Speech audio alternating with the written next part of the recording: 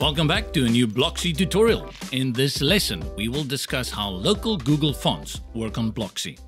This video will be super short and to the point, so follow along closely. Google Fonts is an amazing service that is provided free of charge to any web developer who might want to integrate beautiful fonts into their website. But as all of the free things in life, it doesn't come without some caveats. When adding Google Fonts to your website, you're required to load them remotely from Google's servers, which in turn can lead to reduced performance or privacy concerns, especially in the EU.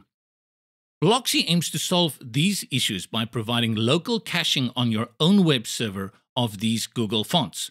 With this option, you'll cut down on one more external request when loading your website, thus speeding up your load time and increasing privacy for your visitors. The setup for local Google fonts is pretty straightforward. You'll need to navigate to your WordPress dashboard, Blocksy, Extensions, Pro Extensions. Scroll down a bit and here it is. A simple click on the Activate button will turn on this extension and remove any calls to the Google Fonts API. You're not finished yet. You'll need to sync the fonts you wish to have available in the customizer onto your web server. Just click the Add Google Fonts button to get started. Select the fonts that you wish from the drop-down list. There's even a handy search tool included, and click the Add button. If you wish to add more fonts, just repeat the steps. Once you're happy with your selection, acknowledge that you will totally remove any Google Fonts API calls and the selected fonts will be downloaded onto your web server.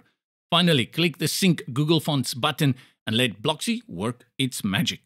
If everything has gone smoothly, you'll receive a confirmation message on when the last successful sync was done. Feel free to close the pop-up now. Now, we're going to head into the Blocksy customizer to check out the newly available fonts. Simply go to Appearance, Customize, then choose Typography from the sidebar. Next, choose the paragraph type that you wish to modify. The synced Google fonts will always be displayed at the bottom of the list, after the built-in default fonts from your system. Voila! That was it. Pretty simple, don't you think? You're now ready to enjoy an even faster and more beautiful Blocksy experience on your website. Thank you and see you in the next tutorial.